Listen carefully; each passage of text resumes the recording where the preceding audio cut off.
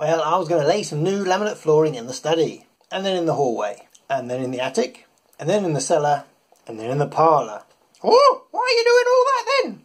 It's because you burned my blinking house down. Lita, I'm popping out for a bit. I'm off downtown. I was going to nip into St Mary's Hospital to see how Roland's doing. He's had a bit of a trauma. Again.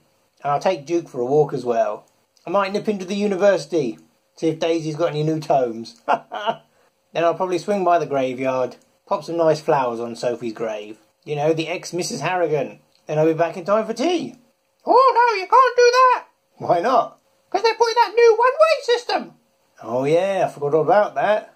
You'll have to go through Arkham Woods.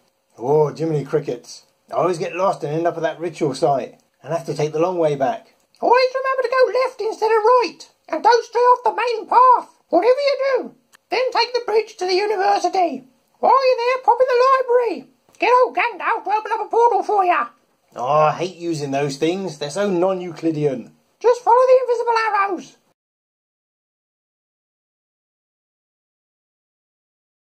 Today on the Arkham Chronicle, we're going to be looking at these Deluxe path markers, designed by Fluid Logic Studios and supplied courtesy of the Game Crafter.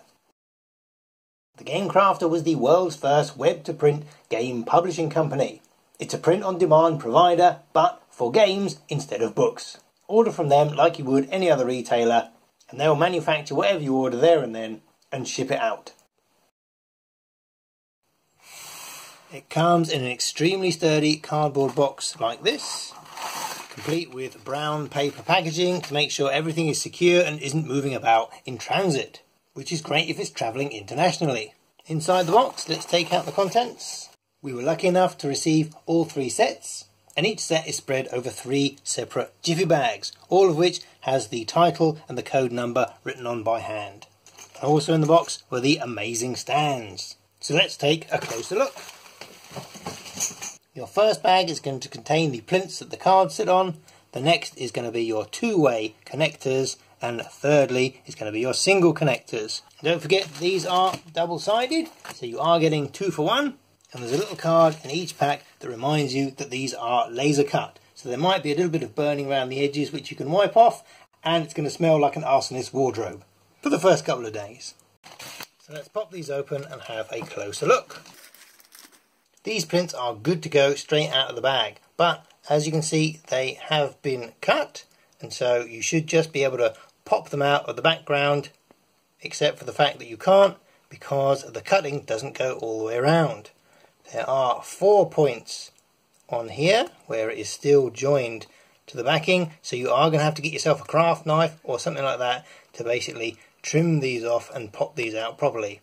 Or you can just use them as is. We found that we were able to trim these down with a good pair of scissors without any kind of inconvenience. And it results in a nice straight edge which is very smooth. No such problems with the connector pieces, however. These are cut all the way around and they'll just punch out like any other board game style component.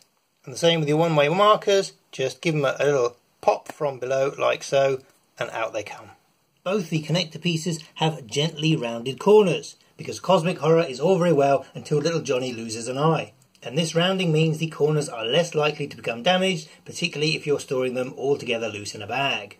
Surprisingly, the large plinth pieces don't. Even after you pop them out of the backing, they still remain a sharp 90-degree corner. Ow, ow, ow. The colours are superb and vibrant, and you probably won't be able to see, but each of the tiles is very slightly different. You do get a better idea of this on the connectors. And as you can see, some have plants, some have rocks on them, some have nothing on them at all.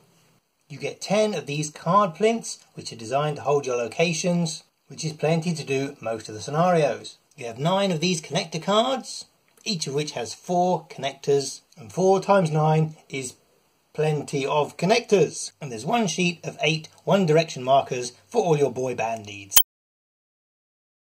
First up is the Grass and Wood set, which has a green, wild undergrowth theme, on the reverse of which is wooden floorboards, like so. Next up is the Cobblestone Forest set, which has grey cobblestones or flagstones on one side, and a forest or autumn scene on the other side, like so. And then we have the Dirt and Stars set, which has got an earthy theme like a dried up riverbed, on the back of which is the yawning chasm of the cosmos itself, which is extremely Lovecraftian and perfect for the season finale of a certain cycle. Nudge nudge wink wink. Be aware that this set is the one that suffers most with bleed, where the print doesn't go quite to the edges, which is why they are laser cut, because you can solve that problem just by popping them out like so. Like the box they came in, they are made of an extremely sturdy cardboard, not laser cut wood as you might imagine. They have a high gloss finish on both sides, which makes them look very attractive, but they will certainly show off your finger marks. You do need to be careful with them and treat them with respect, because it is possible to peel off the paper front if you are determined enough. And being cardboard, we don't need to tell you that they aren't going to react very well with water, so do be careful not to spill your beverages. Leave that to the professionals. This is how much room they take up.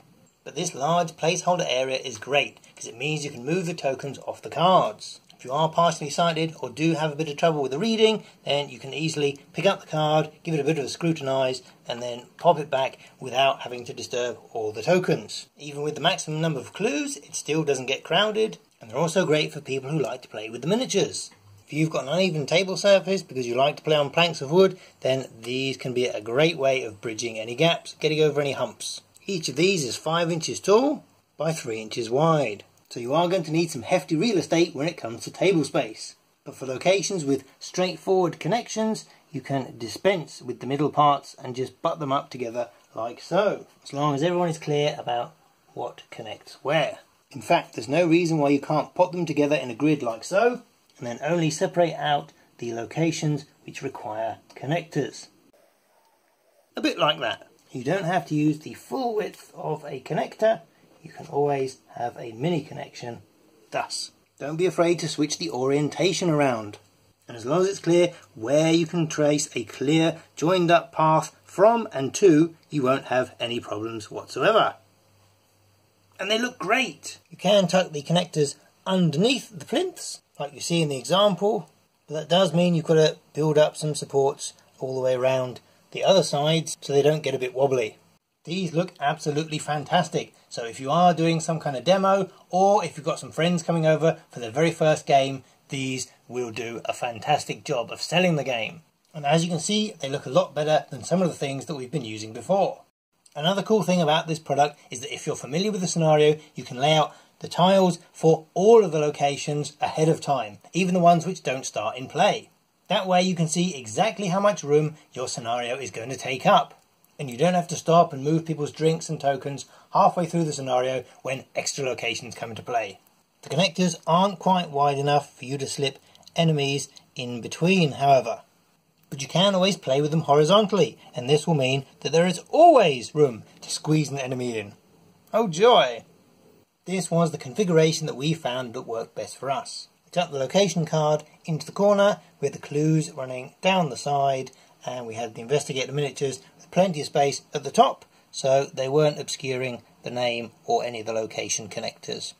We used the path markers on the narrowest width like this, so that if we did have to put in a one-way connector, everything would be evenly spaced.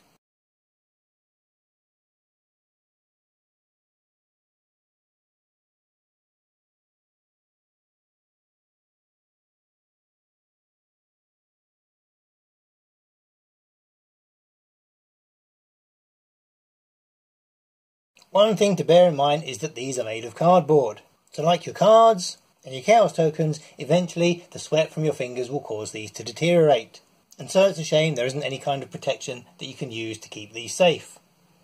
Apart from these BCW postcard sleeves, obviously, which are just the right size to fit them in even without trimming them off. And you can always use the mini American board game size that you use for your mini investigator cards to keep the connectors safe as well. Fantastic, eh? Thanks to Tim at Fluid Logic Creations for letting us have all three of these sets. That's very kind of you, and we do appreciate your patience, and sorry it's taken so long. Ah, nuts. Knew you forgot something. Right, we'll have to make another video.